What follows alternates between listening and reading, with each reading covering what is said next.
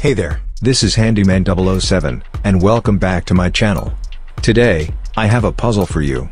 How do you draw and cut a perfect circle?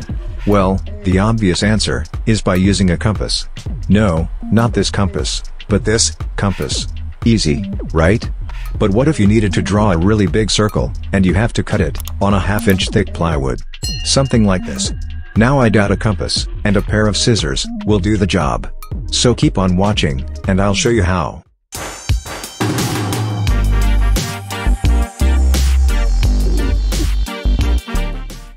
Let's get one thing out of the way first. Why in the world would I, or you, need to cut an enormous circle out of wood?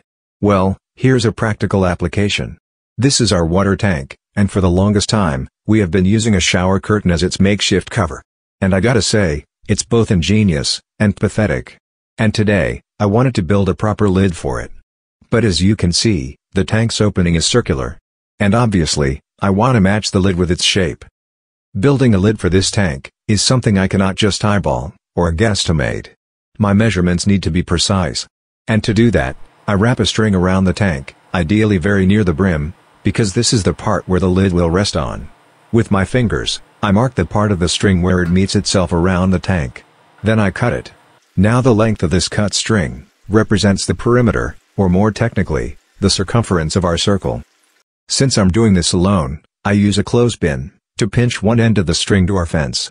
Then holding the other end, I stretch the string taut, so I can measure the length of the string with a tape measure.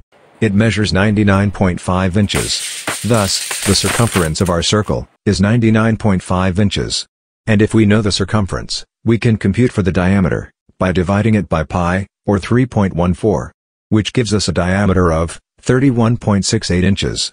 But since I want my lid to have at least an inch of overhang all around the tank, I add 2 inches and round up. The result is 34 inches. This is the diameter of the circle I need to draw and cut.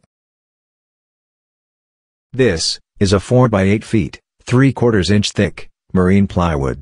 By the way, whenever you buy a 3/4 inch plywood from any hardware store, what you will actually get is only about half an inch thick. Conversely, when you buy a half-inch thick plywood, what you actually get is only about 1/4 inch thick. Such is the nominal and actual sizes of lumber, which I will explain in another video. Maybe? For now, what we need to focus on is drawing and cutting a 34-inch circle out of this plywood. But first, I need to cut a 36-inch square, wherein we will draw and cut our 34-inch circle. I do this because it's much easier to move a small square around, rather than move around the entire rectangular plywood. Bear with me, it will make more sense in a bit. Promise.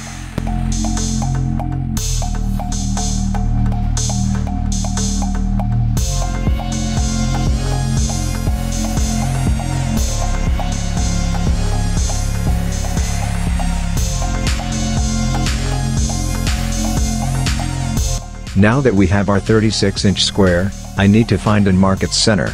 To do this, I draw 2 straight diagonal lines that connect the corners. The point where the diagonal lines intersect is our center. I then hammer a nail through the center, deep enough for the nail to be stable. Then I tie one end of a string around the nail. From the center, I measure and mark the radius of our circle. Radius is any straight line extending from the center of a circle to its circumference. In other words, the radius of a circle is half its diameter. So, if the diameter is 34 inches, then the radius of our circle is 17 inches. Keeping the string taut, I then tie its other end around a pencil. While tying the knot, I make sure that the string is extended in such a way that the tip of the pencil is resting on the radius, which I marked on the wood earlier. All that's left to do now is to draw a circle with the pencil, all the while letting the tension of the string guide my hands. I suggest making at least 2 passes, so that the pencil mark is heavy enough to easily see during cutting. As you can see, our circle is easily seen on this wooden square. Now it's time to remove the nail. It has served its purpose. As for cutting the wood, while it is possible to use a handsaw, it sure is going to take a lot of time and finesse. And this is where using a jigsaw would make the job much easier and quicker. Yes, jigsaws can cut straight lines, as you may have seen in my other videos. But the jigsaw's true advantage becomes really evident when cutting irregular shapes, like a circle. So here we go. Does it now become obvious why I cut a square first? It's so much easier to maneuver and adjust our square template on this overhang. Just imagine how cumbersome it would be if I was cutting this circle directly from a humongous 8 by 4 feet rectangular plywood.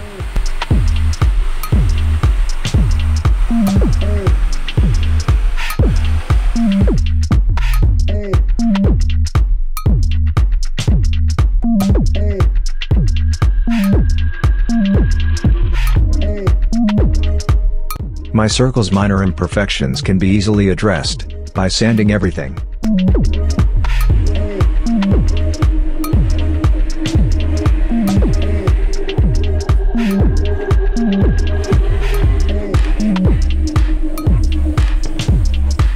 I know, this water tank cover is far from complete. I still need to cut a few sections here and there to accommodate any protruding feature along the tank's brim. I also need to add mounting supports underneath, so the whole assembly becomes wind resistant. Of course, I'm still missing handles, and I haven't even decided yet what kind of handles will I use. Finally, I still have to coat everything with water-resistant paint. Obviously. But all of that is reserved for another video. So make sure you are subscribed, and have hit the bell icon to get notified of future uploads. In any case, I hope you were able to pick up a thing or two today.